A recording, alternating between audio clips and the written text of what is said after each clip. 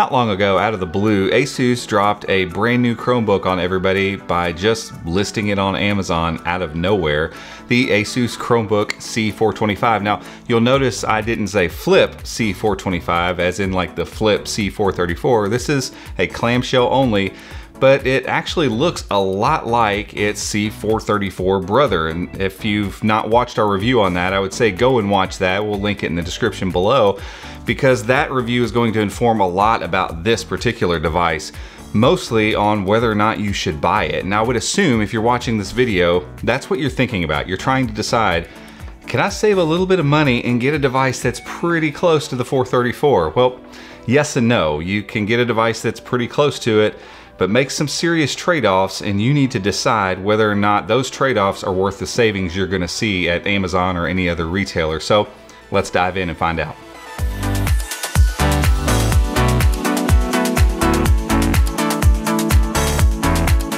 Today's video is brought to you by Bridge, and if you're not familiar with them, we think you should be. Their stuff is awesome, well crafted, and they make keyboards for just about any device you would want to slap a keyboard on, from an iPad to the Microsoft Surface line of devices to the Pixel Slate.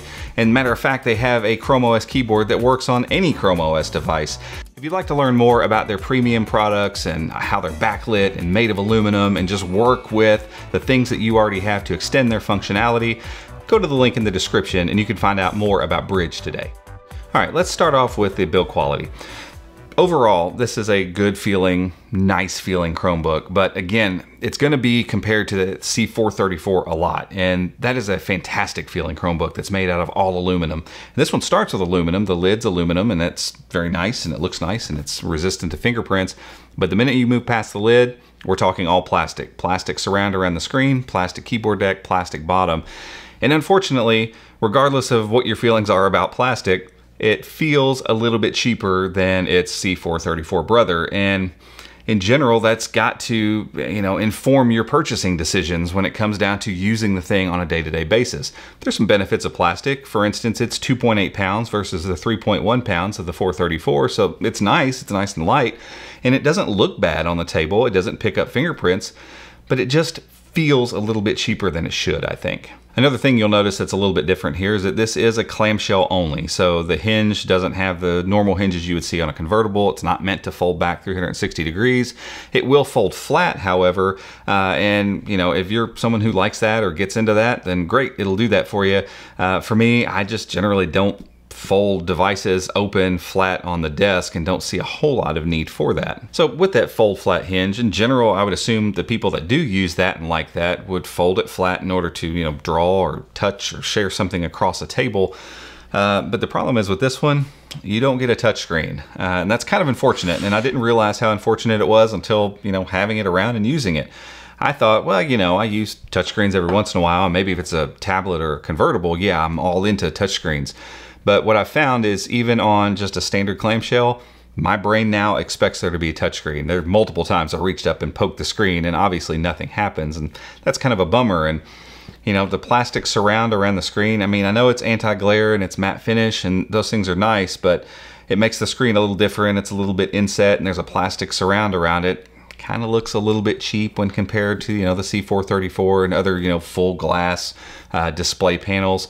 And then the brightness just isn't good. And I've said this about a lot of Chromebooks here lately, and I hate saying it and I hate having to nag on this, but manufacturers need to fix this. This thing gets to about 170 to 180 nits brightness, and it's just not great. I don't care if it's matte finish, anti-glare, none of those things help when it's just not bright enough. And there's multiple lighting situations, including being at my desk in the afternoons, where it's just not quite bright enough. And so then I'm left leaving it at 80, 90, 100% brightness all day just to be able to kind of see and navigate the screen. And all of those things, honestly, are just kind of unfortunate. Now, that's not to say this screen is a complete and utter failure. It's not like some disaster. It's 1920 by 1080, full HD, 16 by 9, good viewing angles, really nice colors. It does a lot of things right. And in, normal to slightly dim rooms, you're not going to notice it, and the screen's nice to use. It's just all of those other instances where you're in brighter light where you're going to run into some trouble with the screen, unfortunately. So up to this point, we've been a little hard on this device, but it's okay. It's actually going to get a lot nicer from here on out because the rest of this device I like quite a bit actually. So let's talk about keyboard and trackpad. So first off, they've expanded the trackpad size and it feels like it's almost the same size as like the HP trackpad in the X360, which I love. It's nice and wide, it's huge. It's not made of glass, which kind of stinks and would be an odd departure for them at this point, honestly, because the C434 that's all aluminum has kind of a plasticky trackpad. So I didn't expect a glass trackpad here. We didn't get one. The surface does feel better than the 434 though. I enjoyed using it more. It didn't seem to build up oils quite as quickly.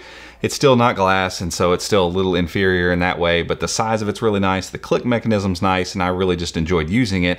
And ultimately, on a device without a touchscreen, it needs to have a good trackpad experience, and this one delivers. The keyboard as well is excellent. It's the same keyframe that's in the C434, and though when I reviewed that device, I said, yeah, I like the keyboard a lot. Maybe it's one of my favorite keyboards. It's backlit and, you know, well spaced and has tons of travel and click and all that kind of stuff.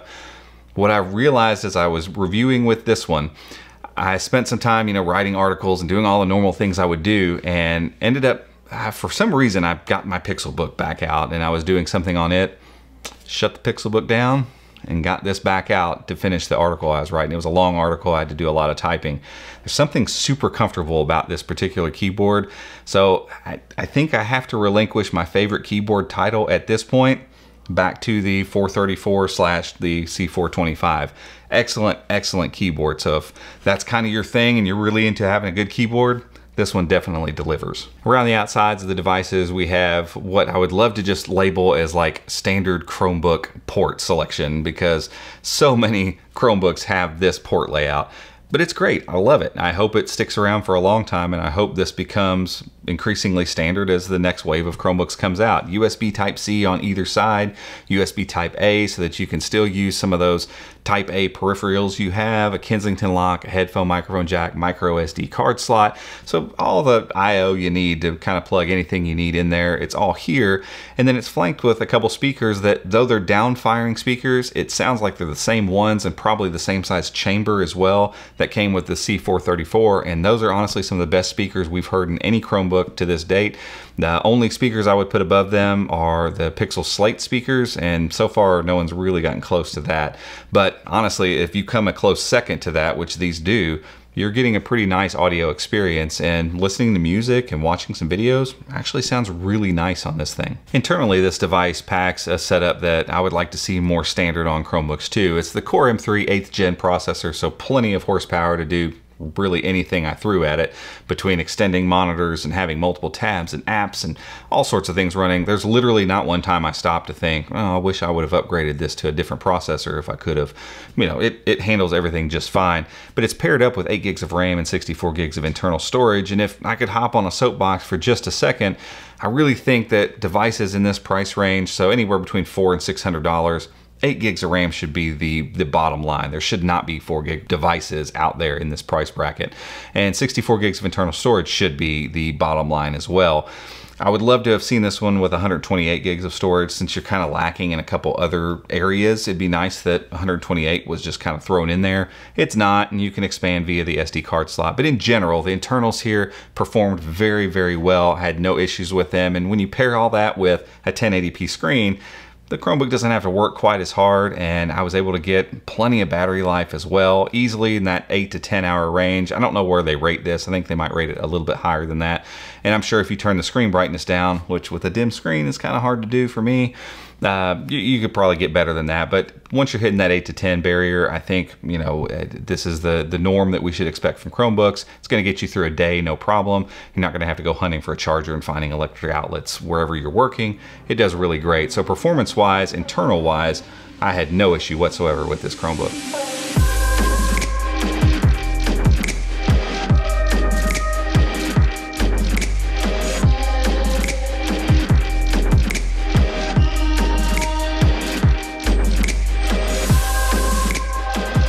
So at the end, we've got a lot of good stuff and we got some downsides here. Who's this for? Should you buy it? It depends on a couple things. Mainly, just like it seems to always come down to, is going to be price. This device is MSRP $499. At that price, do not buy it. Matter of fact, when I bought it at $499, I was kind of bummed because it went on sale right after that. But more troubling, honestly, was I bought this at $500 to review it. I bought it, and immediately the 8 gig C434 that still has a touchscreen, has a brighter screen, is all aluminum, and has the convertible form factor, went on sale for $560. So for $60 more, I could have had all of those things, and it has none of the downsides of this device. So if it's that kind of a price difference, no way would I say that you need to purchase this device. However, this one dropped to $399, I don't know, 6-7 days after it came out, and it's stuck there ever since it came out. So at $400, where the C434, the 8 gig version, we got to compare apples to apples here, has gone back up to 600 plus, pretty much anywhere you can get it. That's almost $200 difference. At that point, yeah, if you can deal with the drawbacks and you know them going in, you know exactly what you're getting here, you know you're going to lose touch functionality, you know you're going to get a slightly dimmer screen, well, a little bit more than slight, but a dimmer screen, and you're going to get mostly plastic in the build quality.